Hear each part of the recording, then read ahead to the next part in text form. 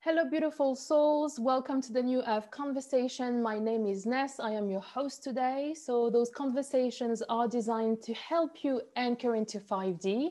So, in today's episode, we're going to talk about the Cathars and the Cathars prophecy with High Priestess Ishtara Rose. So, welcome, Ishtara. Thank you for being here with us again. Thank you. Thank you for having me. So let's get started with our questions. But before we start with the Cathar, I'd like you to introduce yourself very briefly, and so we can get started with the crux of this interview, which is the Cathars. My name is Ishtara Rose. I'm a priestess of the Magdalene, High Priestess of the Magdalene. I dedicated my life to channeling that light through and to serving her in whatever way I'm called to.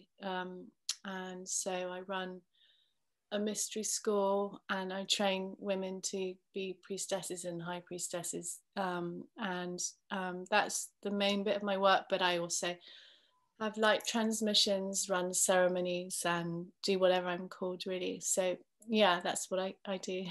Okay, thank you very much for this introduction. We've also done an episode with you a few weeks ago. So what I'm gonna do, I'm gonna post this link under this in the description box down below, so you can actually watch this video, so you will know more about Ishtara Rose's work, but also more about the Magdalene as well. It's a very interesting interview, so I warmly invite you to check it out. So today we're talking about the Cathars, and I've been hearing this word Cathars a lot lately, and for good reasons. So I don't know much about the Cathars, to be honest. So I would love you to explain us more about who they are, what they are. So, who are the Cathars?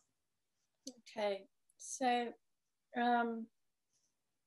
the first thing I would like to say is that I'm not a historian or an archaeologist, so I'm not coming as some self-styled expert on Catharism. I'm coming from the place of being a Magdalena and a priestess, so I just talk from my heart, and I had not really heard or connected with the Cathars particularly until I was on my priestess training. It was then when I was in France that I started having deeper memories and connections, and I was physically in the places where they were living. But then, of course, as synchronicity happens, I realized I had been living in Italy a few years before in some key places. I had been in the sacred sites of St. Francis and had a very deep connection with him. And looked back over my life. I'd been traveling in Nepal and in very many different countries, and looking back and piecing together, as one does, all the jigsaw pieces to work out and realize, all the synchronicities between each thing and how everything is interrelated. So the Cathar came in for me with the Magdalena, and what I receive from the Cathars is that they are the gatekeepers of that very sacred knowledge of the Magdalena and of Lemuria. And so they're a very peaceful people, and they're different groups of Magdalena followers, if you like, and the Cathars are one, and they were in south of France, northern Italy and Spain. Yeah. So can you tell us when were they born and where is their stronghold, if they have any? Yeah. Okay. So Okay, so they're mainly in south of France, northern Italy and Spain, but after the persecutions, they were heavily persecuted, and those persecutions started after Eleanor d'Aquitaine died, as far as I can tell. Really, that's when it started getting going, and she was really like the main protector. So the Cathars they transcended class, they went across all class, but they were very much protected by the royals and the aristocrats of the areas, who were mainly Cathar, and also protected by the Templars to a point. But the Templars were making deals all over the place with the church and other sects and places, the monarchy and so on. So it was a very complex time in history, with lots of different factions of different people working in different ways. The church really tried to take hold from very early on. So there were always heretics, and the heretics were basically any group that were not in alignment with the patriarchal values of the Catholic Church. So there were other groups who were extensions from the Magdalene energy in the ways of the Rose and the ways of Christ, the Yeshua teachings, which the Cathar felt were the first real teachings of Yeshua, and they didn't recognize the teachings of the Catholic Church at all, and it wasn't the Christ that they knew. So they actually were quite extreme and said that the Catholic Church for them was the church of Satan, and they worshipped this crucifixion, which was a cross, an instrument of torture, whereas the Cathar cross is like a Coptic cross, and it's equal. So it's a very different symbolism. And so there were different groups of heretics in Europe at, throughout history, throughout these dark years of history, if you like. And one of them was the Manichaeism, and that was sort of linked to the Cathar, and they were also persecuted heavily. And then there were other groups like the Gnostics. There were lots of different groups, and they were all sort of very similar. So it's quite hard to generalize. And like I said, I'm not a historian. The Cathars really were first talked about in the 11th and 12th century, as far as I can tell, when their records of mass burnings starting to happen.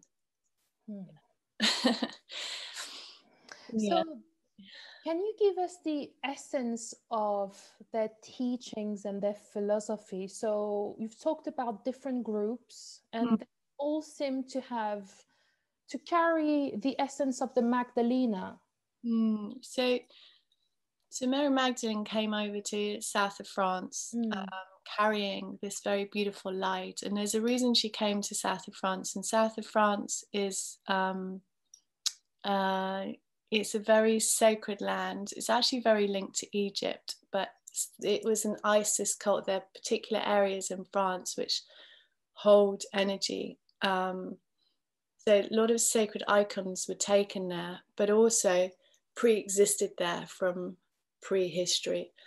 So, you can find there's a goddess sculpture that was found that was dated at 24,000 BC. And what I get through my meditations is that's just the beginning. It goes way back even before that. So south of France is a very sacred Isis cult area, and this is why Magdalena went there, because she was an Isis priestess. So she took this light and she went back to this place that was calling her. And the Cathars continued her teachings and her work amongst all the other groups. And there are places in the south of France that are far more ancient really than we're told. A bit like the Egyptian pyramids, we're told they're so old, but actually other people believe they're way, way older than that. There are key sites in the south of France a bit like that are much, much older than we're led to believe. And I know locals there who feel like some of the sacred sites are actually pyramids going deep into the ground that have been covered up. So there's a lot of secrets. And the Cathar were the gatekeepers of those secrets, if you like. or all that knowledge. Yeah. Yeah. So is this knowledge has been completely buried or destroyed, or is there still reminiscence of that, of these teachings that we can actually find or, you know, tap into? Maybe knowledge went underground when it became dangerous to hold. Either you were murdered or you didn't want it to get into the wrong hands. So it was taken underground. And of course, there's the Book of Love, which is a beautiful symbol. Some people think it is a real scroll containing the teachings. For other people, it's symbolic of the knowledge that they held, the wisdom, so much knowledge. So the knowledge went underground as they went underground, and many different further orders would, the Cathars fled, like the Templars actually. They did survive. A lot of people say that they were annihilated, and Balabas was the last Cathar to be murdered, and who was alive. What I get when I meditate very, very clearly is that they did survive, very much so, and they took the teachings all over the world, and some very secret orders were set up. So I really believe, again, this comes through my meditation and not through history, but I really believe that St. Francis was a Cathar who was teaching Catharism, the way of the rose. And so many orders that had other names but were really teaching the same thing, and very gentle often and quite quiet. Yeah. So the Cathars were men and women teaching or following. Men and women. There were priests and priestesses. Yeah. Okay. Yeah. Priests and priestesses who were working holding the Magdalene energy, the Magdalene light. Yeah. So now I'd like to talk about Montségur, le Montségur. That's how we say, because I'm French, so this is how we say it in French, le Montségur. Can you tell us more about this place? Yeah, so I'm just going to channel, if that's all right, Ryan. Yes, of course, it is okay. Okay, I just want to see what's going to come through here. The first thing I want to share is about Las Tours and not Montségur. Las Tours is there's so much energy that comes through me when I talk about the Cathar. So right from the moment we started this interview, it's like they enter the space, and it's very powerful and emotional for me. Yeah. So that's how it first was when I connected to the Cathar, and how it is for a lot of people, not just because of the genocides that happened, so there's a lot of trauma and pain there, but also because they're so peaceful and there's such a delicate and beautiful energy here. So it's a very sacred thing. So Las Tours was a portal into Middle Earth. And I know to some people that sounds totally way out, but I'm sure most people listening to this are open to those kind of things. Las Tours was and is a portal to Middle Earth, and it's a very sacred portal, and a lot of people go to Montségur, but Las Tours is a really important place. And there are tunnels and caves all interconnected below the land, and through and around all the way to Carcassonne and beyond, relating to this Isis cult. I don't really like the word cult, but the matriarchy that once existed, it's all related. And so I just wanted to say that about Las Tours. So that's holding a particular energy, and then all the sacred sites, like all the sacred sites of the earth, but particularly in south of France, are holding particular frequencies and gateways, and they all map up and connect up.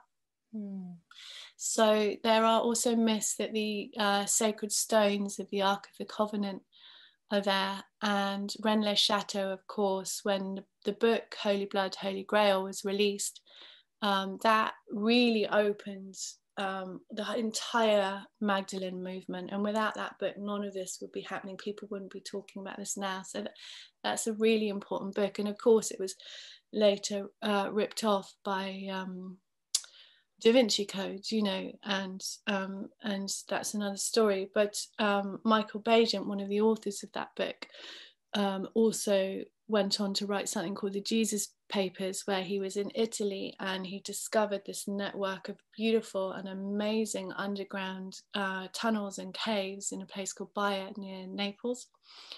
And when he did go in with a team of archaeologists, but when he tried to go further with it, he would actually be pointing at a gateway and they deny that it was there. You know, they just had to deny it. And that's the same as France. And every sacred site of the world, really, it's been turned into a gift shop or a this or a that. So it's either been owned and shown, hidden in plain sight, so that you can't even see it because of the whole tourist thing built over it, like Stonehenge or somewhere, or it's been totally hidden and forgotten about, and trees grown over it, and so no one even knows it exists, that it's there. Or bulldozed, like in Syria, Iran and Iraq in 2014, when all the sacred sites that have stood for tens of thousands, hundreds of thousands of years are literally in 2014 bulldozed, or turned into a motorway or a McDonald's even, you know. So so I just wanted to say that about sacred sites. So coming back to Las Tours, that is a really key place for Middle Earth. And Montségur is another. So Montségur was fortified really by a woman called Esclarmonde de Foix, who was an aristocrat at the time, who had she was older woman. She had a life, a marriage, children, blah, blah, blah. And then she took her consolamentum, which is her baptism, if you like, or light initiation, after that life in her sort of, you know, mid-age. And because she had access to wealth and power, she was able to plough money into Montségur because she knew what was coming. And she was called the fox by the church because she was always one step ahead and they could never capture her. So she was really behind the fortification and the rebuilding of Montségur as a safe site, because she knew, you know, things were tough. There was a lot of tension around. And so she had the foresight to do that and the power to do that. And there are actually quite a few Esclarmondes at the time.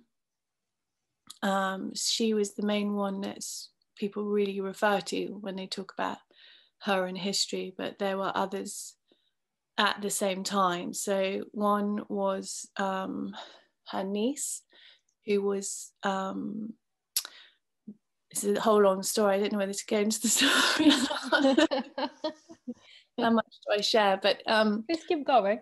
Yeah, no. So one was her niece anyway, who her brother, the Esclarmonde de Foix, her brother, they were a key family in the area, and the story goes that he was hunting a wolf one night, and I think he killed the wolf, actually, I'm not sure, but he got lost. He came across a convent. He went into convent and made love with the abbess of the convent, and she gave birth to two twins. And one they named was a boy, and they named after the wolf, and the other was a girl, and they named her after her aunt, Esclarmonde, which was quite a common name at the time, but not common in the sense that if you were given that name, there was a reason. It was a powerful name to hold, and you sort of had to live up to it, you know. So she was given that name, and of course in French, you're French, so my French friend told me it's more like a lightning bolt of éclair. Éclair. Yeah, like a lightning bolt, like a yeah. It is an éclair is a lightning bolt. Yeah. So she She was meant to be quite feisty. When I meditate, I get images of her and her white horse. She really reminds me of my daughter. They're like the same being. You know, my daughter came in once in a meditation. You know, just so like bossy. She knows what she wants. You know, no fear. Yeah. Sorting the whole thing out. And then and she had many lovers apparently, even though she was married. She was married to a count in a place called Montaulieu. And Montaulieu is really important. It's a very sacred place, and there's a lot going on there. And that's Montaulieu. Yeah, Montaulieu. I feel like we should list all these sacred sites in France, and there's so many. Put them back into a map. You know, I think it's something we should be doing, and it is something. It is. I would love to travel around those places and visit them, and just honor them for what they are. You know, so that the energies can be remembered. And those places can also be remembered. I think it's important, and just to share that with other people who are opening up or awakening, and who are curious about those places. It doesn't mean that we want to turn these places mainstream, but just so that people can reconnect with these energies, and I'm sure they filled with light codes and activating codes, and so that they will activate within us what we have forgotten, basically. Or maybe we have lived in those areas. We have probably worked with this energy, and then there was a time maybe where we knew what these places meant, what these energies meant. I'd love to do that one day. You know a lot about the area. I'm actually French, but I don't know much, to be fair. Friend, he lives near Carcassonne, and he's born and bred, and he's like a lot hills, and he knows a lot. So he's really, really fascinated and passionate about all of this, and he is spending a lot of time in Montaulieu at the moment because he's discovered stuff there, and places he's discovered other people know about, because there's a little secret Cathar monument in a cave that someone visits now and again, that he's discovered, things like that.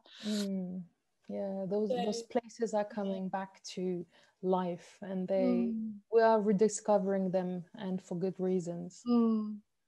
So should I go back to Montségur? Yes. Yeah, so just carrying on with that story of the Esclarmonde, the third Esclarmonde is the daughter of just the second Esclarmonde, her husband, who was a lord of Montaulieu. His record was found as someone who died on the fires in Perpignan. But he didn't survive, that's recorded. So the third Esclarmonde was much younger, and she was the daughter of a lord of Montségur. So at the time of the siege in Montségur, which was 1244, there were three Esclarmondes there. There was the mature, and it's like the triple goddess, right? There's the mature Esclarmonde, the mother, the queen. There's the feisty, one who led the men into battle with no fear. And then there's the younger one. And so I just feel like I've never shared my story. Please do. We'd love to hear it. This is an opportunity to share a little bit, because I'm quite private, but just a little bit of what happens for me at this particular point when I regress. And what led me to this was that when I was undertaking my high priestess initiations, I was with my French friend, who was my lover at that time, and I'd been through a really difficult divorce with the father of my own children, so I was raw and sort of building myself up. And my French friend I'd known 15 years previously, when we travelled in a circus together, actually, and he was a performance artist, and he's 15 years older than me. and we hadn't seen each other for 15 years. And anyway, I really wanted to go to south of France and do some initiations there, and I was going to go and see a teacher there who I'd read about and had a few connections with. But anyway, I ended up through one thing and another going to see him instead, and then, you know, we became very intimate over a period of a few years, and I kept going out to see him for weekends or weeks. You know, whenever the children's dad was in England and taking the children, I would go and see him, and so I went through many initiations in all the sacred places of south of France with him by my side, and all just holding space. So it was a really beautiful time, and every time we went somewhere, it happened often to be empty or closed. So it was special because it would mean that, for example, when I first sat with the skull of Mary Magdalene, St. Maximin, it was closed. So he would guard, and I went down and broke in, you know, with my iPhone torch, and would end up sitting with these icons on my own in the dark, you know. And this happened again actually in the actual church of St. Baum in the lower cave, which was closed, and snuck down, and he held space. It happened quite a few times, and it also happened in Montségur. And it happened in Montségur because we went in a December and it was just totally empty and no one was around. We went a few times, and the other time it was empty because it was raining. It was like heavily raining, and we just went for it. But this time we went in December. It was a very sunny and beautiful day, and no one was around. And we climbed up to the top. It's quite a steep hike up, obviously, you know, it takes a few hours or whatever. And yeah, so I did this meditation at the top, and everything came. I mean, everybody who goes there will relate to what I'm saying, because it's such a sacred place. And it's really hard to explain that kind of experience, but everyone listening will know that when you're in a place that you have that connection, it's like this emotion comes that's so deep and timeless, it can make no sense, and you'll just feel so moved, you know. So there was a lot of that going on. And then I did this regression, and I'm always wary of past life regressions. Some I'm very happy to claim and say that was me and as myself, and then some I just feel like different souls can come into different, you can carry the energy of a soul as a soul tribe, you know, and so relive a life as if you are that person. And so what happened for me when I was sitting there is I became the younger Escamond, and her name was Estelle, and she was, when I was her, I was 17. And I was a priestess, and the Templars came and they tried to make a deal, and it was very difficult times. And the Templar who came,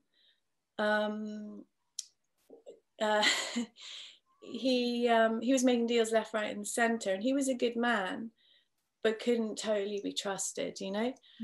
So, and also they're not used to women being in the space and being powerful. And I was only 17, right? And you know, as I remember this. And so then, I flashed forward to this other moment when I went with a guide, and I was carrying scrolls and going through tunnels and pathways. And what I get is that I swapped places with the other Esclamande, so that she was the one who went on the fire. And there's a lot of emotion around that as I relive as her, honouring that. That's a lot to hold. And then feel it. and just bear in mind, I'm not saying me, I'm saying I am regressing as if, okay. And so as I'm coming down this pathway, there is this man who so my trusted beautiful guide is taking me, and then we're attacked. And you know, it's really horrendous. So I'm taken into a cave and a hand goes over my mouth, but it's a good man who's holding me and he's chanting around me to stop my light body, you know, stop me shooting out my body in trauma, because my trusted guide is being murdered. So he's just holding me, and I know he's a good man, and we're just two of us together are just bringing my soul back in and trying to keep me together, you know. And then we go further in to Middle Earth, and as a priestess of the Cathar, I have this connection to Middle Earth portals and can commune and transcend into them. And so that's a whole other journey. And then at one point, there are cartloads of priestesses, and the Templar from before is going to take them.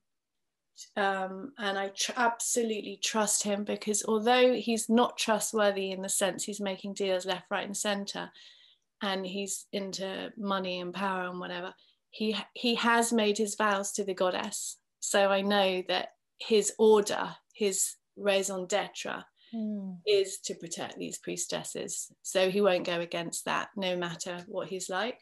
So I absolutely trust that, and I know these priestesses with these scrolls are safe, and we're all super equal and powerful. There's no hierarchy here.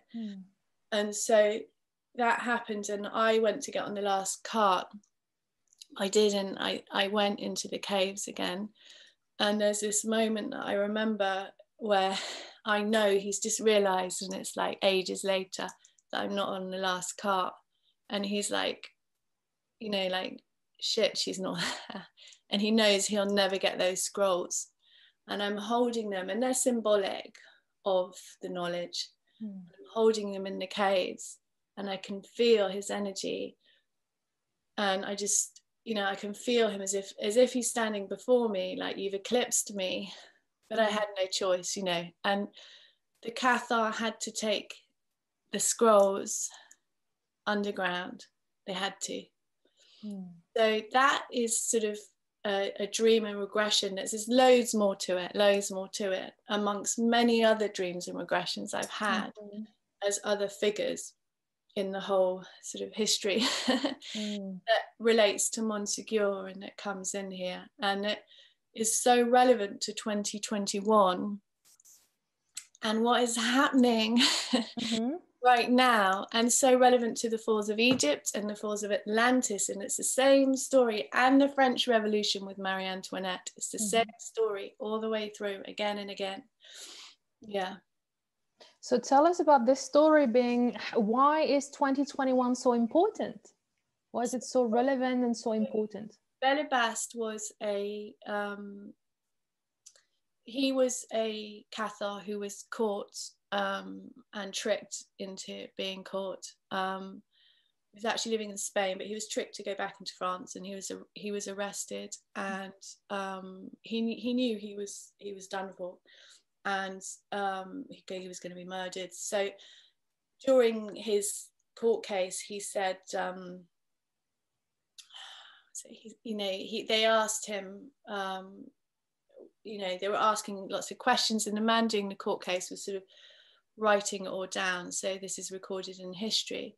But he said a descendant of the House of Aragon, and the House of Aragon often represents the Magdalena. And he said a descendant of the House of Aragon will raise its white horse upon the altars of Rome. And, nation will fight against nation. And basically Rome will fall and the laurel will turn green. You can read or research the exact thing elsewhere, but that's the general message of what he said. And so he said the timeline, this would happen in 7 centuries from now. And so when he was talking 7 centuries, takes it to now, to today.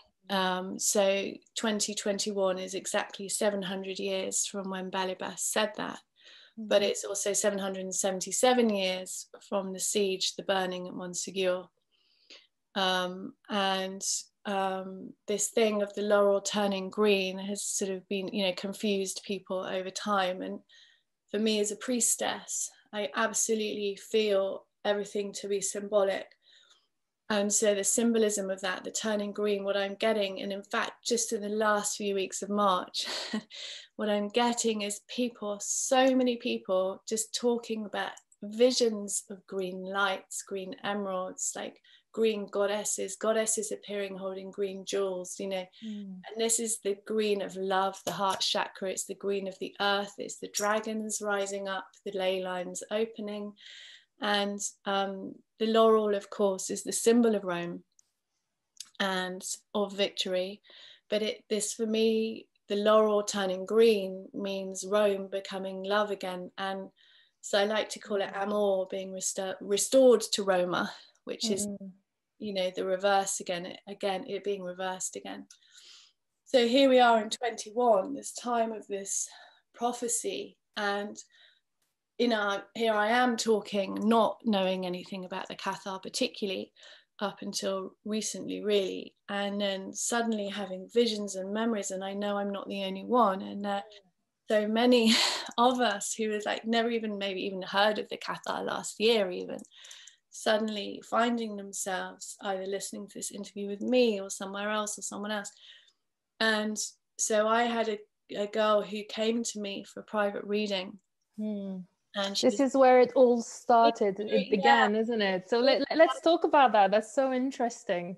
Okay. Is there a catalyst for something for this to happen? Actually? Yeah, so that was only last month, and she came, and at the time I had met somebody who I thought and feel still was the incarnation in this lifetime of that Templar.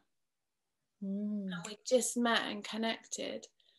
And at the same time, I had this reading with this girl, and stuff was coming up with my previous lover in France, who was discovering, who was still very, very close, who was discovering things in Montpellier.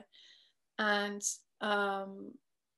so it was all happening, you know, how it does, just all within days. And then this priestess started talking about things like in her visions with the scrolls that were the same as everything I've just talked about.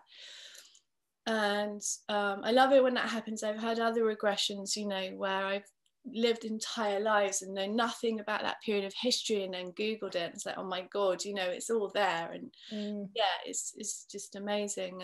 And every time it's amazing. And so that happened with her. And before I knew it, literally within days, I'd organized this ceremony by Zoom, and I knew it had to be about less tours, but that's all I knew.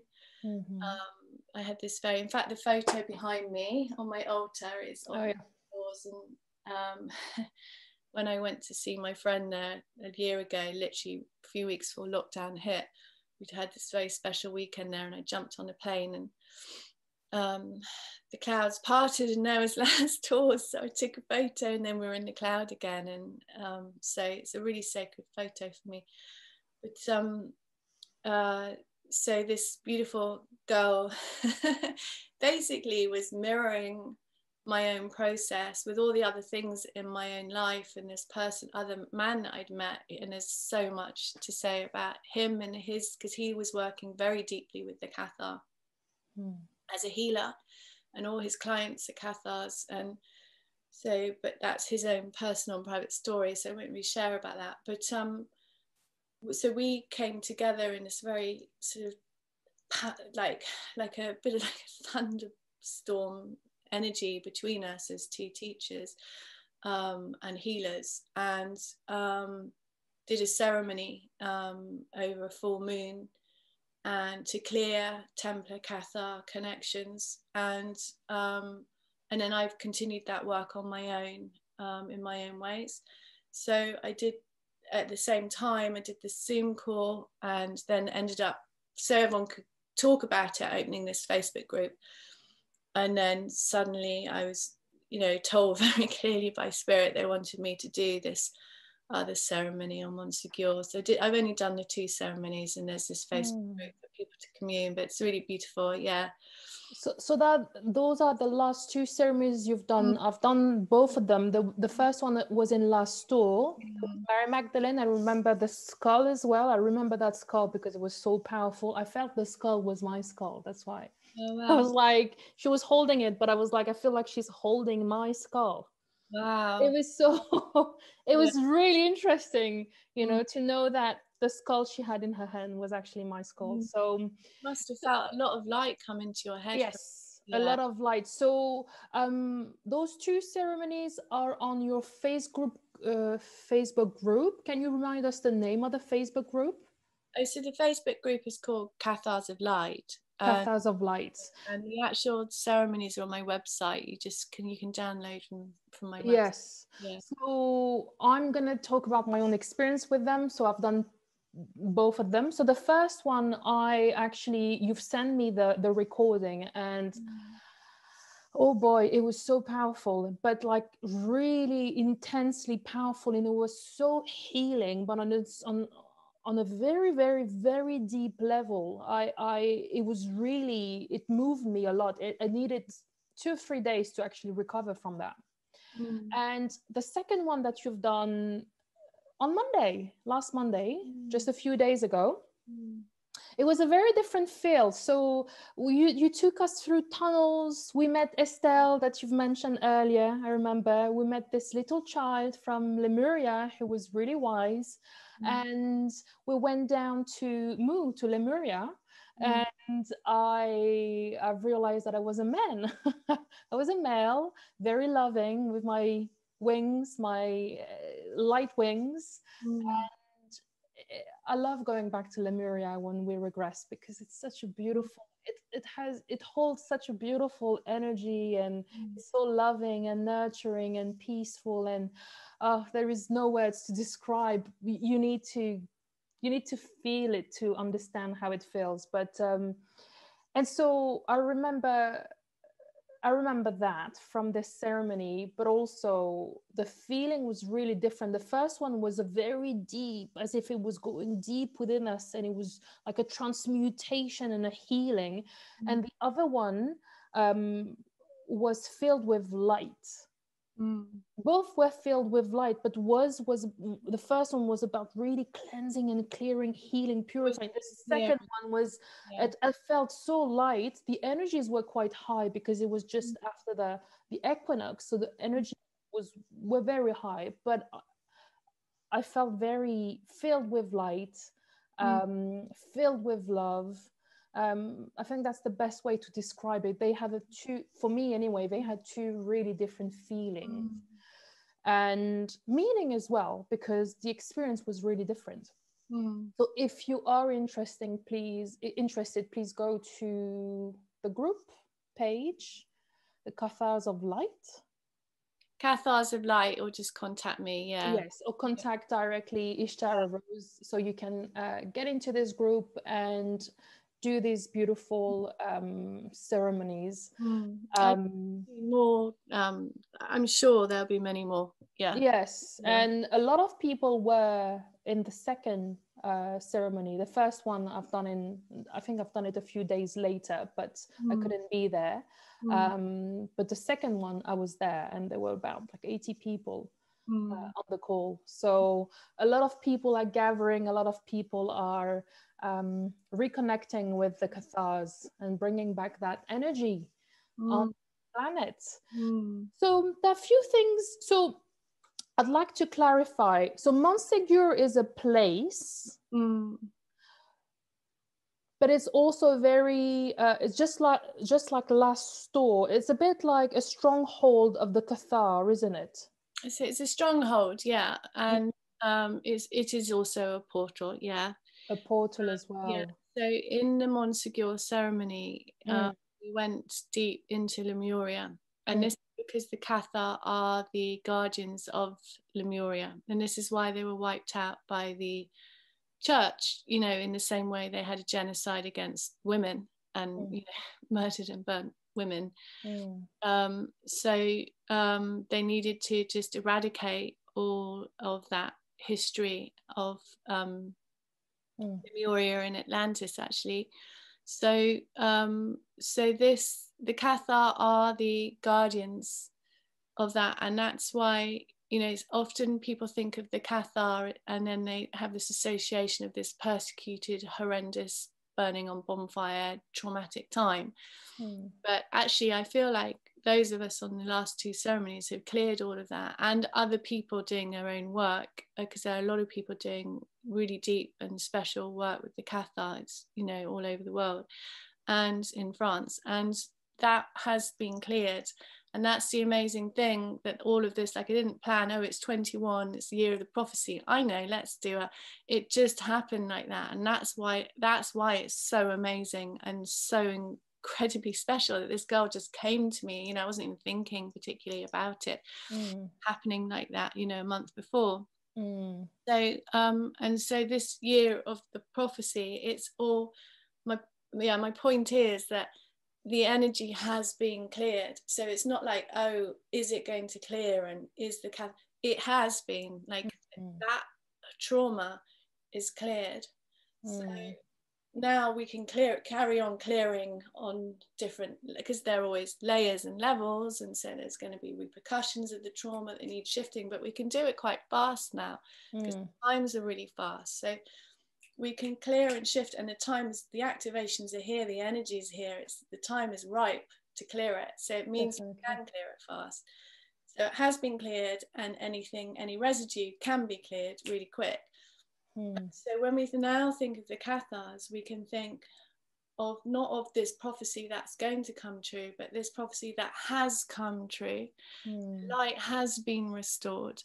Those energy lines have been restored. The dragon, who represents the divine feminine energy, has risen, and it's happened, and is continuing to happen.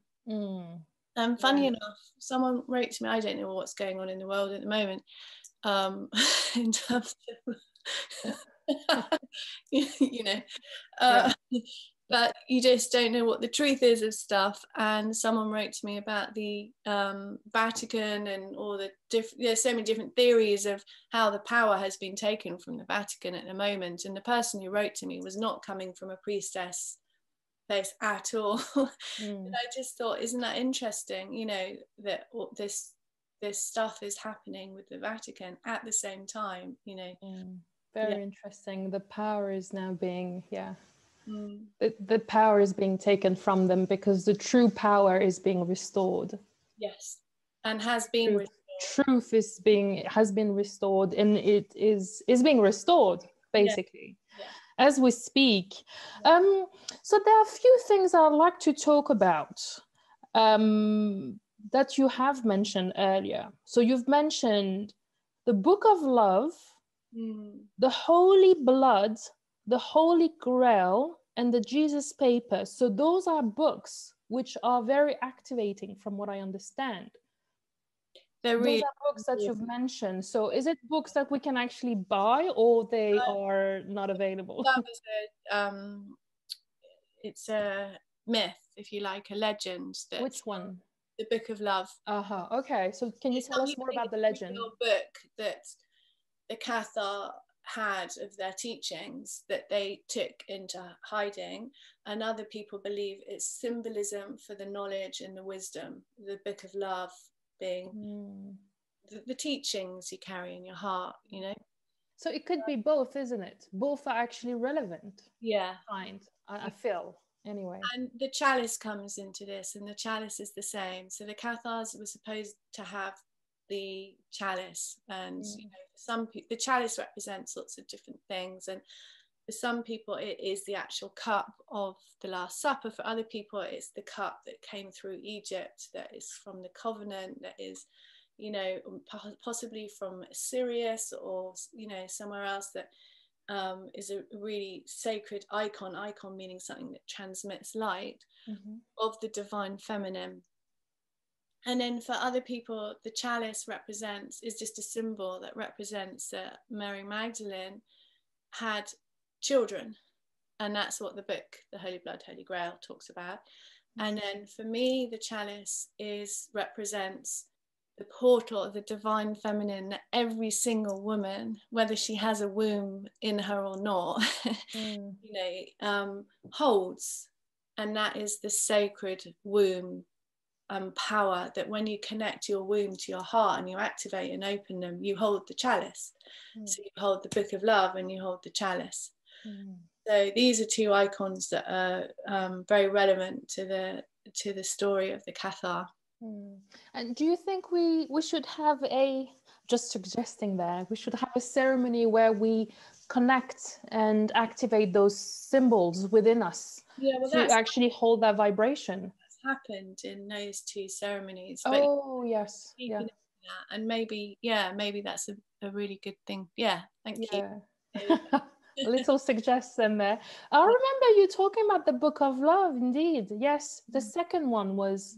There are many layers to those ceremonies. Yes. I say, you can re-listen, but it all goes through the subconscious anyway. Because it was really layered, I remember. And at some point, you just allow the energies to come, just to do the work, because in that state of, meditative state, you're in trance-like state, basically. So you just allow those words to wash over you. So you don't pick up everything because you're in that state already. But I remember you talking about the Book of Love, and I thought, oh, interesting.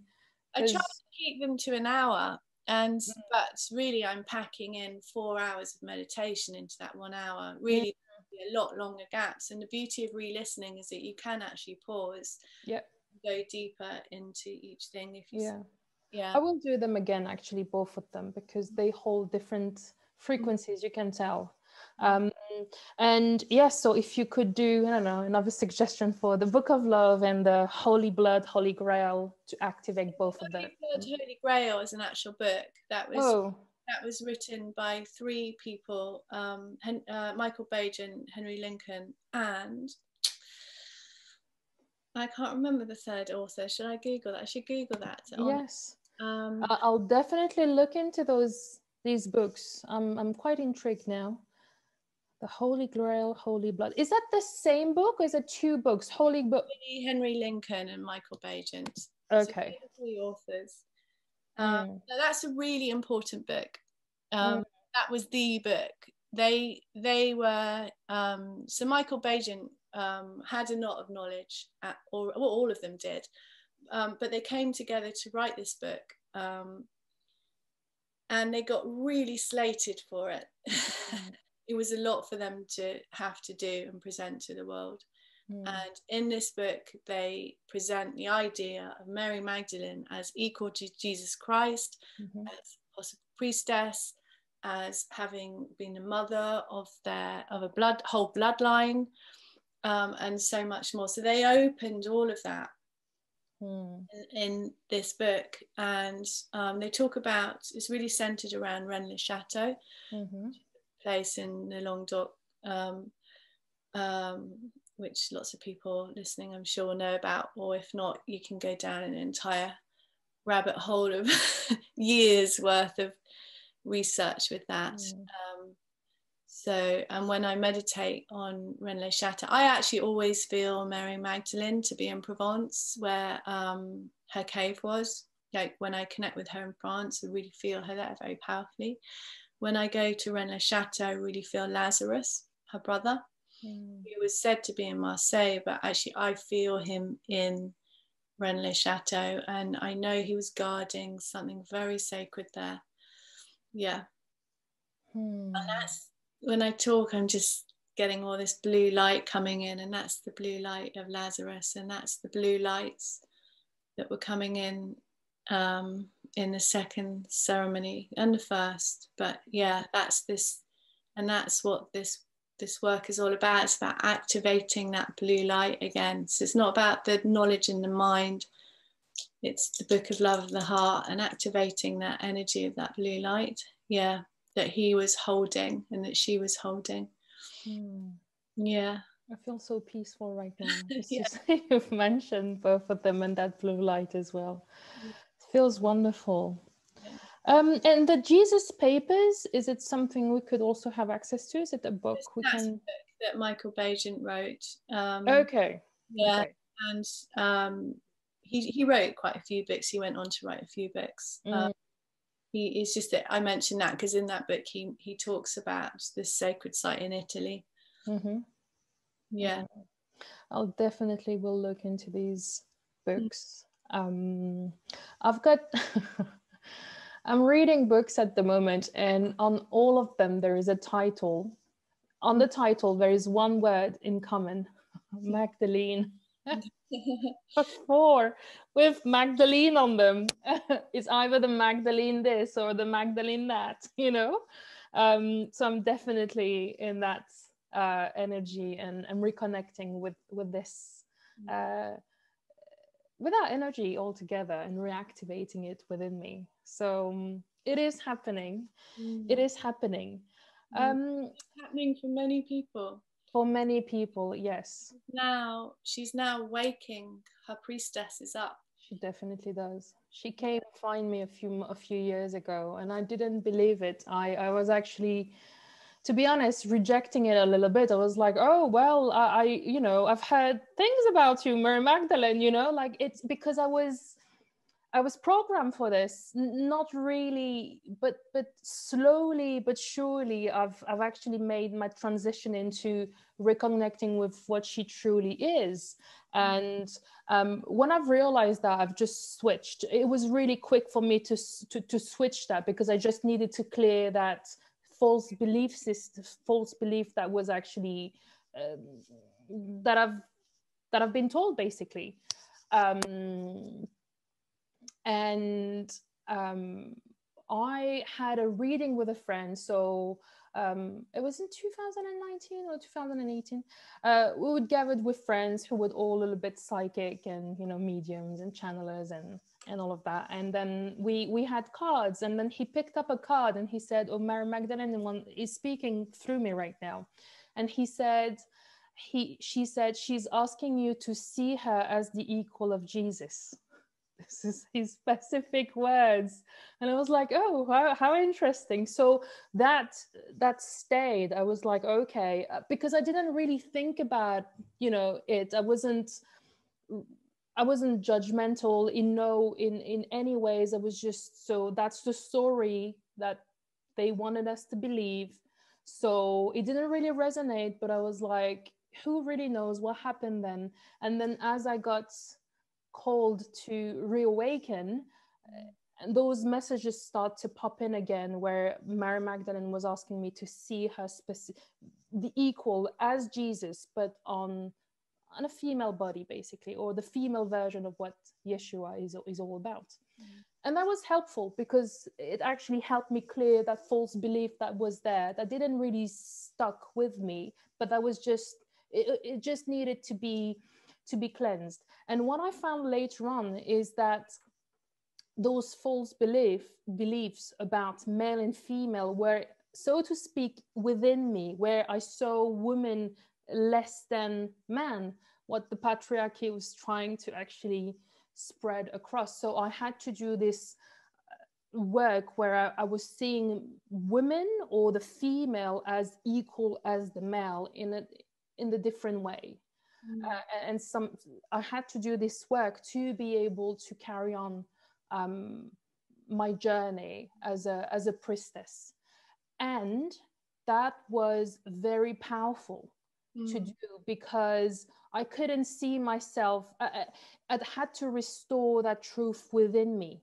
And that really triggered so many beautiful things. First of all, the awakening of the divine feminine energy within me, the awakening of the caduceus within me, restored that energy of divine union within. I could feel the energy taking back her space and place, and the divine masculine, and those two energy working together. So it is really important. So anybody watching us today, you know, just going back into your mind and just seeing how you see yourself in relation to man, or how men see themselves in relation to women.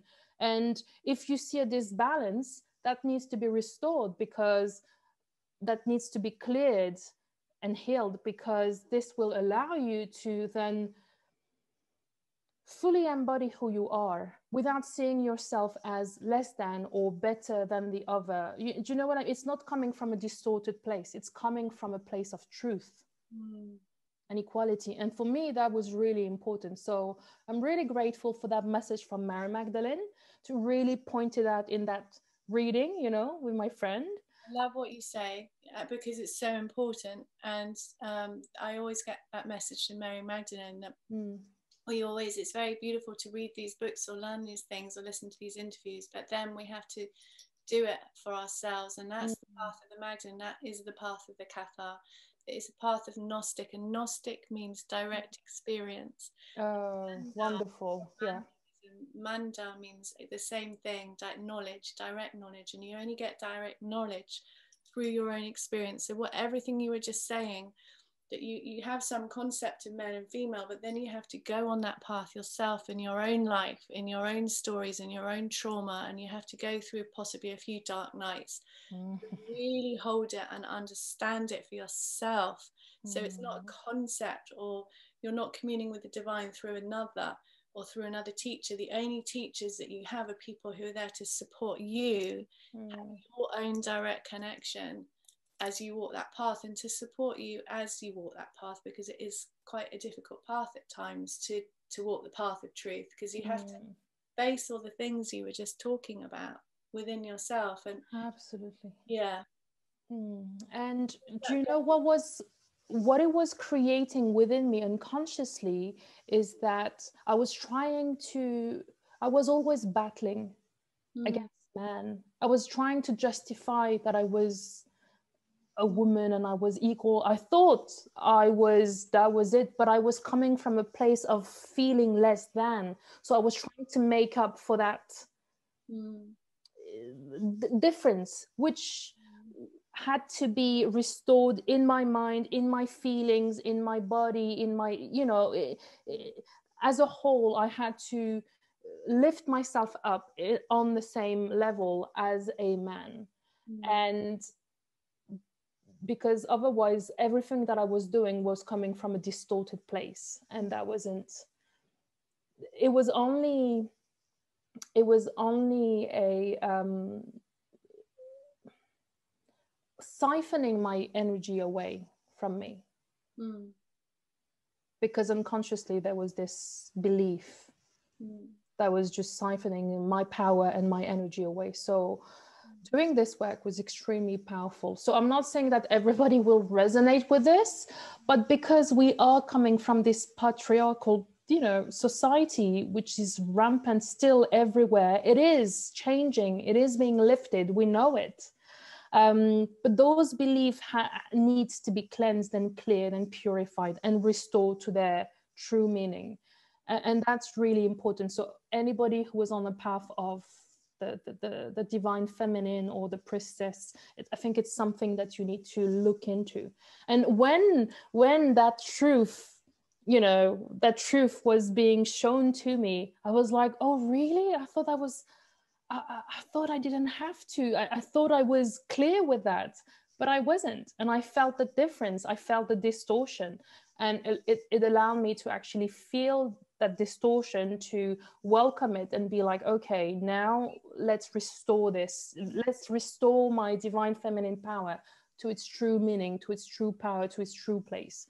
That was great. May I add to that when you talk about restoring the power, that's what the ceremonies are about. So although it's for the Cathar is symbolic for the woman, and the woman is symbolic for the feminine essence within both man and woman. So this is and so you talk about restoring that energy, and also I'd like to bring in the word reclaim, because I feel, and I have these words in spirit, that this is about returning what was taken. Yes, something was taken and it needs to be returned, and this is about each one of us in our own personal stories and personal lives, reclaiming our light, reclaiming our power, our sovereignty, our worth for ourselves. And that's a journey. That's beautiful. Thank you. Would you like to add anything on the Cathars? Do you think there is anything relevant we should be talking about? No, I mean, I'm really feeling them present as, and the way they are for me is, I just got the word blood come up then. So, it's interesting. I wonder what that's about. Sorry, I just saw it on my screen. That's obviously wanting to come into this call for a reason. So what I'm just going to talk to see what happens. But what I was going to say is I'm really feeling the Cathar in this call as a whole. Like I get them as this being that it's like they're in white and they're holding this bright white light, and they come as a whole, like a whole group of them. So so that's really beautiful. So they're really present. And a very beautiful connection with a Cathar monk who I call Iyasu, who in Minerve, another sacred place, very sacred place, and 150 Cathar brothers, priests, were burnt there on Magdalene feast day, a year after Bezier, when 20,000 were burnt. And this 150 is a very very sacred brotherhood.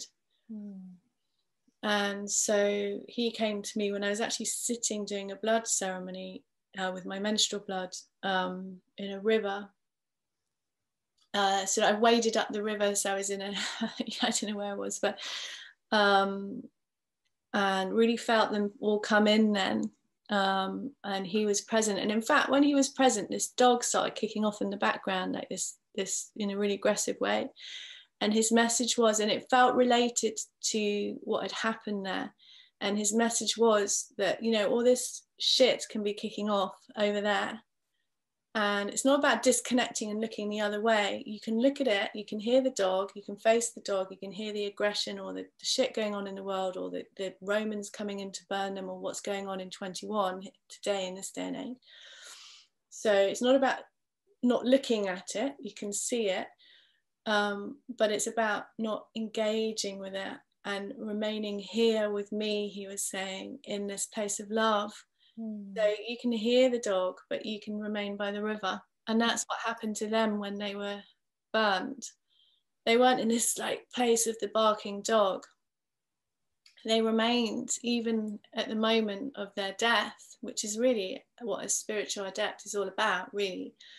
At that moment of death, of transition, despite the pain of the body being burnt alive, they remained in that place of the river flowing, that place of peace, despite the dogs barking, you know. Oh, that's beautiful. So it's interesting the word blood came through, and that obviously wants to be present on the core, and that's about something to do with bloodline. And what I'm feeling is that the Cathar were bloodline, partly, of Mary Magdalene. Okay, so what I'm getting from this is that there were, even though the Cathar were beyond class and were all equal, there were aristocrats of the Cathar who were protectors of the Cathar, who were bloodline. And so, and by bloodline, we're all special and unique and beautiful. We all carry the codes.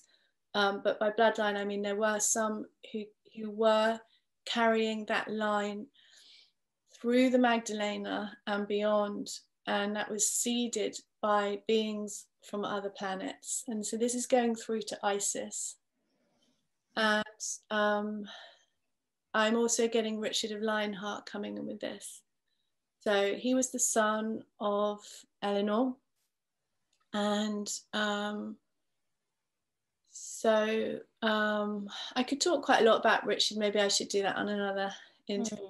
Well, we could do another one. So fascinating. I'm receiving a transmission as you're talking right now. Well, he's coming through, and he comes through with the Arthur energy, you know. I've had visions of him receiving this light initiation, this consolamentum, which was the Cathar baptism, which is happening now in 21, not through Ham, but direct from the source, from spirit, from Magdalena, from goddess. And this happens on my ceremonies, and I I've had visions of Richard Lionheart receiving this direct from Goddess by a river, actually in the south of England, and a very sacred site where I live, in fact. And then I later Googled to realize he was in fact here. And so I've had this image very clearly. I've seen him drinking from the chalice, and I feel like he was the last one, the last monarch to drink directly from that chalice. That's my feeling. That's what I'm getting. And that now it's the time to restore that. And now it's the time where we may all drink from that chalice. So he's coming in very strongly. He obviously was very closely linked to south of France. His wife, Berengaria de Navarre, was a Spanish noblewoman. She lived in France. She was very pious. She was a Cathar. She had a difficult life because she was absolutely devoted to him, but she only saw him a few times. But she completely believed in him as a spiritual mission. And she was a Cathar, but she was lonely and alone in a very difficult time. And she connected with the church, and she was persecuted by the church really, but and by the royals as well. She was a Queen of England who never went to England. I think she did later in her life a couple of times. But luckily she was protected by her Spanish family. And yeah, so she just bringing her into this as well with Richard, because we talk about the man and the woman, and I want to see Richard and Berengaria reunited, and I want to restore Berengaria to her place, to so that they're both drinking from the chalice and just feeling the energy of that. So they didn't have children. So I'll just leave it there with that beautiful image. Beautiful. Yeah. Beautiful transmission coming through as well as you were talking. Thank you to all these beings. Thank you. And I'm glad this is happening. This is happening for the greater good. And many people are reconnecting with that truth, with the Cathar, restoring the true meaning of what the Cathar was all about. They're teaching their light, restoring what the Magdalene is all about. It is happening. It is happening. It happened. It happened, and it is happening right now. And the more people will start to connect with that again, the bigger this truth will, as if it will take more mass, and it will really start to shift. Yeah, it's definitely happening.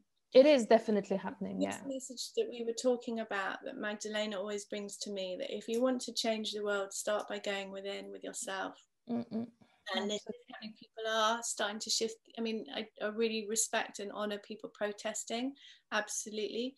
So, but I also saying it's about doing the inner work too, and going within and looking at your own demons and clearing them, and reuniting that male and female to become whole and aligned within you, like you were saying. And so it's happening for so many people. And so also I just really like to complete with that message that just one person sitting on their own, you don't have to go out and do anything amazing, just sitting, which or you can, that would be wonderful, but just sitting on your own, the power of your prayer and the power of your meditation creates a zeitgeist, a ripple that other people then start connecting and picking up on. And that is happening. Lights are just being turned. Absolutely. This is what I do. Just like you do, you get lots of insights and truth, and programs that we've been told are now, I could see the truth and the reason. So many things are happening. Just the other day I was watching a show, and I could see what the show was generating within us. Pressing on abandonment, being left left not alone but on the side, you know, like, oh, you're a loser, so you are no longer part of this group. What it creates on a psychological level. One little TV show you're talking about. One little TV show, but how it is embedded with traumatic things. It looks very innocent, but it is traumatic. Competition, you gotta be the best. You gotta eliminate others to survive. I mean, everything is a form of hypnosis. So we're talking about the transmissions coming through in this meeting. And so just think of, like you say, one TV show, the energy, when you listen to politicians speak, you're not receiving their words, you're receiving an energy and activity. Absolutely. Is that. And I could see it. Yeah, I've got two teenagers who are totally, you know, despite having two parents who live and breathe it and are about everything else, they're still, and they're at an alternative school, but they're still obsessed with TikTok and Instagram, but the mainstream stuff like you talk about, you know. It's exactly the same. Very hard to protect children. And so what I find is when you do the inner work, those truths just come to you like in a blink of an eye, and you're like, oh, wow, I could see it play out. I could see what this show is creating within us, and how it is pressing on those traumas that we carry. But when you come to a point where you do the work, where those truths are just popping in front of you and you see them playing out, right? And so that creates a shift. It's like you've taken yourself away, you've unplugged yourself away from that consciousness. And so that work in and of itself, so what I do, and I mean, everybody does what they do, but what I've done was to cleanse it. So I've actually started doing a lot of healing and clearing, cleansing and transmutation at the seed point. And then the work that was done, I've literally packaged it and put it within the earth, the grid of the earth and the collective consciousness for people to start picking into it, to start plugging themselves into that alternative truth, which is more alike to the truth than what we've been told or what is being shown to us. You know, just it's just like we have to unplug ourselves from repetition of like traumas, you know, on a daily basis. Just by watching a show, it's like it's pressing you traumas constantly, you know, playing the, you know, I mean, we started to learn when we were little to actually compete with one another, right? We had to be the first one because the first one was the best one, the hero, the one who would get a star or things like that, right? And if you're not, well, people don't want to be with you because look, you're not the alpha male or the, you know what I mean? So nobody wants to be with you. And that creates all these tension within us because those patterns are being almost embedded within us, and throughout our lives all we're trying to be the best one, we're trying to eliminate others, we're trying to be praised, we're trying to be because all we want is actually we want to be loved, we want to belong, that's all we want. You know, we want to be a part of, be connected with others, we want to be seen for who we are, you know, we want our truth to be alive within us and to be seen by others but also respected. So this is ultimately what we want on a collective level, but those kind of programs are pressing all the wrong buttons because we haven't been really bathing in honoring our truth. We haven't been really taught to love ourselves. We haven't been really taught to actually honor ourselves and feel worthy. So each time we see those shows which we watch to actually relax, we're just pressing on all these buttons and all these traumas that we have. And it's terrible. And do learn to love yourself, Yes. then that's Yeah. and Yeah. that's what my son is facing at the moment. He's never been able to belong. So he was in a normal school, but he didn't belong there because he wasn't like the other boys. He didn't want to play football and rugby. He wasn't interested in it. He just, he was very different. So then eventually it's a whole long story. Anyway, now he's in an alternative school, which is where he wants to be. We have a educator as well, but he wants to be in an alternative school because he wants to go to school. But now all the people in this alternative school, where he was really happy, and they're all supposedly alternative like him, whatever that means, they're all now wearing masks. And he's gone into school without a mask, and I've told the school he's not going to be wearing a mask, whereas his sister wants to wear a mask. So she's wearing a mask. She knows she doesn't have to.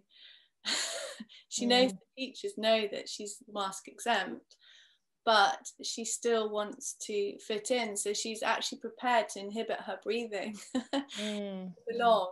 And whereas my son doesn't want to start, I think the only reason he didn't want to wear it is because of vanity. I think that was because he started getting a few little spots, so he decided he would be mask exempt after all. But now he's got to sit there in class, everything you were just saying, of not belonging because he's not wearing a mask. And that's really interesting symbolism, isn't it? So if you do step into, and I'm not saying he is or isn't, but if you do step into your self-worth and you're feeling differently to the mass hypnosis, the mass hypnosis, that's quite a lot to hold. So for people listening, who, wherever you are on the path, whether you've been awake your whole life or whether you've literally just woken up to all of this, is one thing being awake and listening to an interview of two people who you're not actually physically with and don't actually know in a different part of the world, but then turning that off and going off into the world, off into your family, off to meet your friends when you're not the same is very, very hard.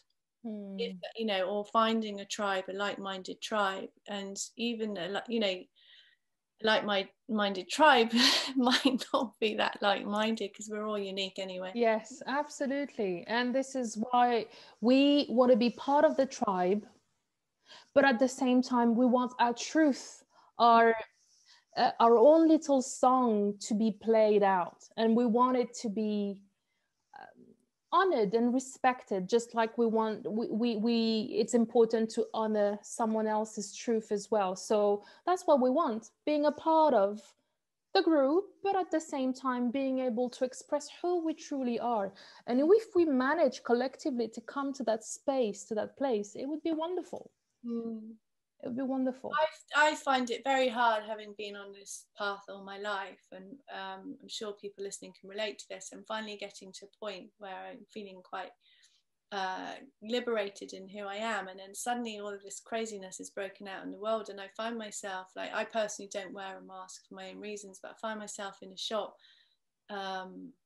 feeling absolute discrimination thrown at me for not wearing a mask, and having to hold that is a massive thing. Just having to go into a shop without a mask and feeling those vibes from some people, not everybody, is really huge. Wow. Yeah, it requires strength, inner strength. Well,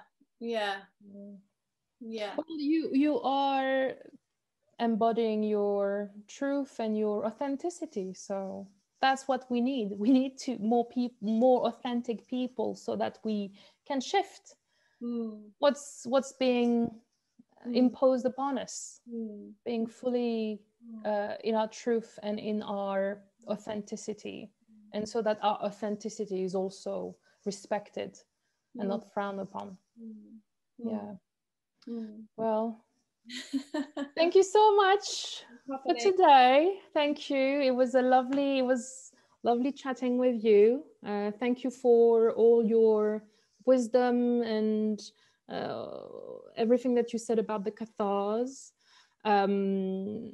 It was really helpful to me because I knew little. I've definitely connected straight away with the energies during the ceremony, so I knew something was there. But now that you've clarified a few things, I think it is more helpful to know what we're doing and why we're doing it as well. it's almost giving it more meaning, restoring the light of the Magdalene and the energy of Lemuria, like, so all of that is, I mean, I'm just summarizing everything you've said, but this is ultimately what we're doing. So if you're still watching us, please, you can do those ceremonies that Ishtara Rose kindly she ran those beautiful ceremonies, and you will see they're very, very powerful. So if you resonate with this work, if you resonate with the Cathars, I invite you to check out her page, the Cathars of Light.